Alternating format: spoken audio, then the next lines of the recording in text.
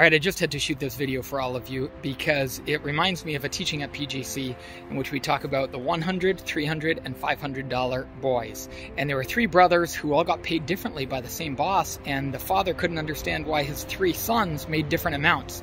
I won't go into the entire story, but basically at the end of the day, the $100 boy didn't even do what he was asked to do consistently, did less than his share. The $300 boy did just what was asked of him, and the $500 boy did more than what was asked of him, went way beyond expectations. And the reason I say that is you could see this young man behind me.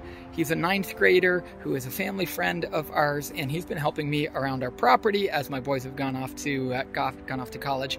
And his name is Dylan, and he has consistently showed up as a $500 boy. He's done more than his share.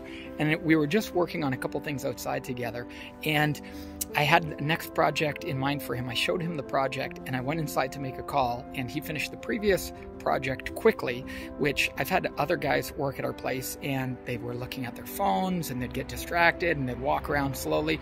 But he is brisk and fast-paced. He'll be carrying multiple pieces of equipment at the same time. He just consistently just amazes me by how hard he's working. And in addition to that, when he finished the job, he went and looked for the tool. He didn't stand around waiting for me. I saw him walking with the electrical cord and this little saw that he had found in our workspace.